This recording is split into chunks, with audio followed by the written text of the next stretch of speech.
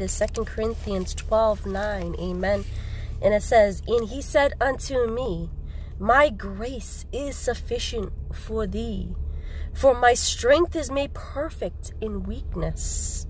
Most gladly, therefore, I will rather glory in my infirmities, that the power of Christ may rest upon me.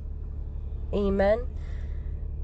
For when we are weak, he is strong in us. The Lord is close to the broken, to those that suffer.